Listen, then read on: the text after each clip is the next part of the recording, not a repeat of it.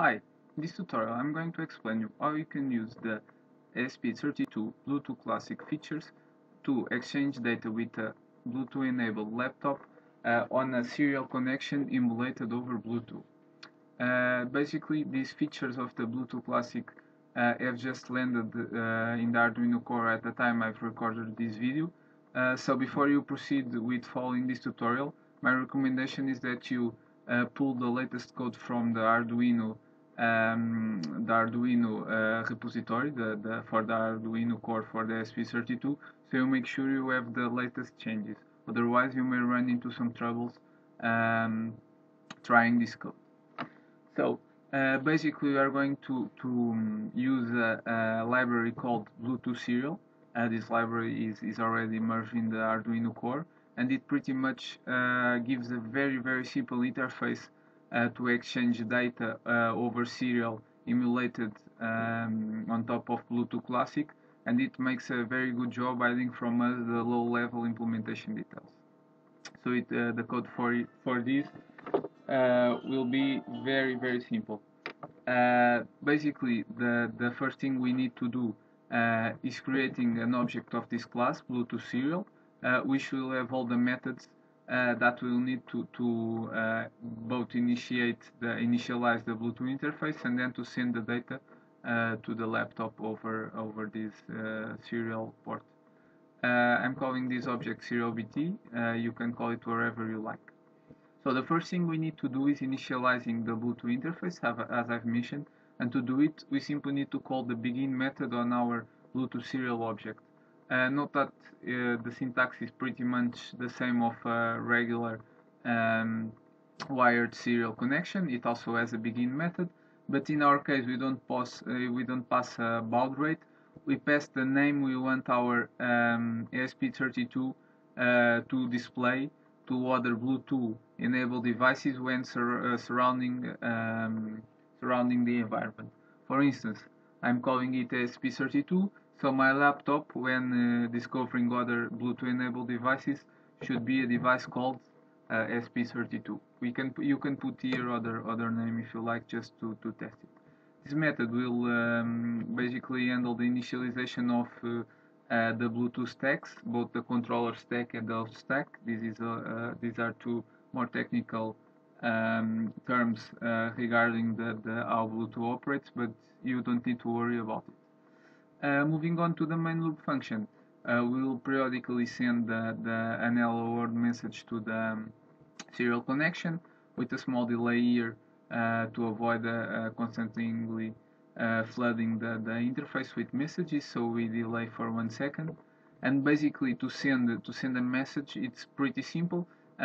We have basically the same functions we have for a regular wired serial connection, and in this case I'm using the println function, which method, which allows me to pass as input a string, and that will put a new line at the end. You can test with other functions such as the print, the write, and other functions that we are used to use with regular serial interface, wired one. So basically this is the code. I've already uploaded it to my device, and once the procedure finishes, you need to go to your operating system Bluetooth devices. I'm on Windows 8. In your operating system it may differ a little, but basically if I go here, I see this ESP32 device. You can check it here. It's already paired in my case, sorry, but the menus are in Portuguese, but this is already paired. In your case you should pair with the device.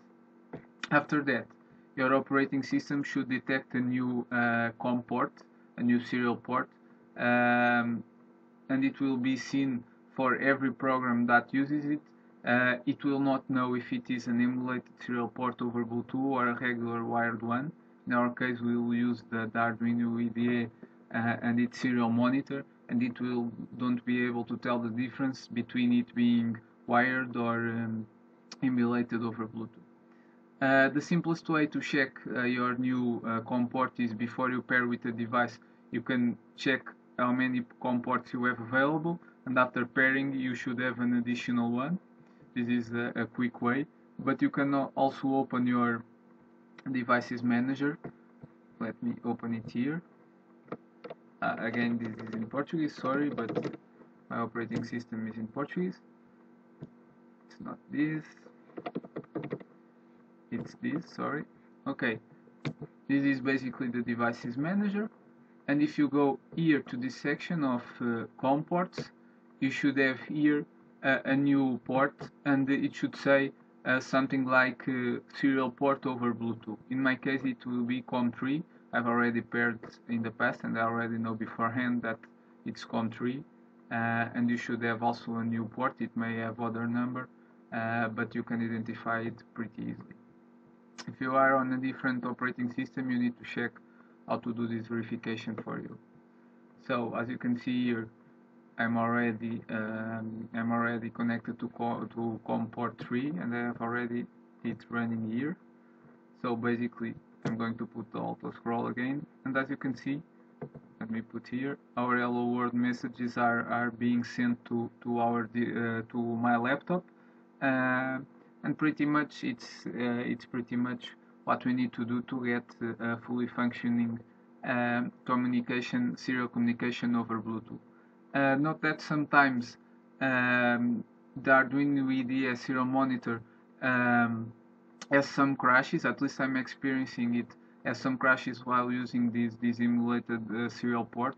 I've been able to get better results with Putty, which is a tool that allows us also to establish serial communication, but this may be related to my environment, so you can test it with the Arduino serial monitor. But if you run into problems, my recommendation is that you try another software such as Putty. I will leave the link for this software in the description of this video, and it's a pretty good solution to test this. So hope you have enjoyed, and thanks for watching.